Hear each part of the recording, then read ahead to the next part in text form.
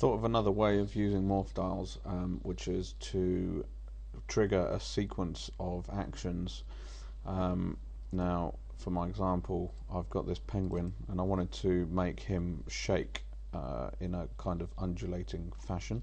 So what I've done is I've just done a little bit of point animation in sequence going up his body. You get the idea.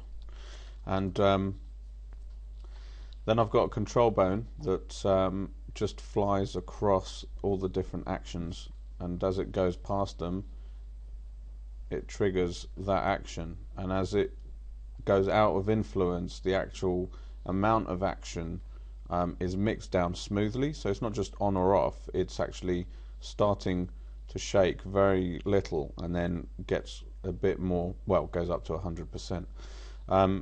So this is just a technique to mix different actions in a sequence.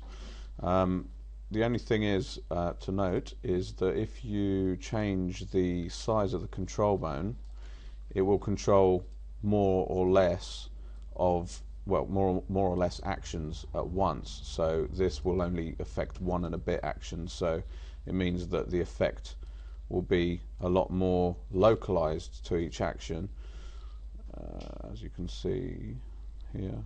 So it's not shaking a large portion of him, but a much smaller portion. If I made it even smaller, it would only affect one action at a time. Or if I made it really big, it could be 100% action here, but this could be shaking really a very small amount, and then as it moves that will gradually change from one to the other. I hope this was useful and might give you some ideas of how to use the script, and I'll see you on the forum. Cheers.